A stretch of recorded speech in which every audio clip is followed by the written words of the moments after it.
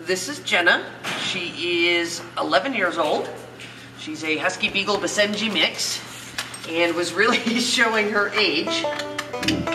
E3Live E3 Canine Nutrient-Dense Superfood Superior Nutrition for Puppies and Adult Dogs. E3 Canine 30-Day Study. Not wanting to get up and play, not wanting to come out with the rest of the dogs. I'd pick up the car keys, take everybody for a ride, and she'd just stay on the couch. What were you expecting E3 Canine to do for her?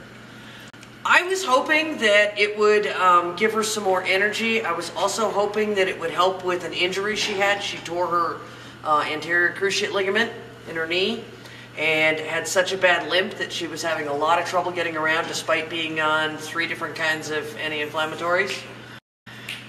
After a month on the E3 Canine, she has almost no limp. She wants to go hiking with the rest of the dogs. She wants to go for walks and runs and rides.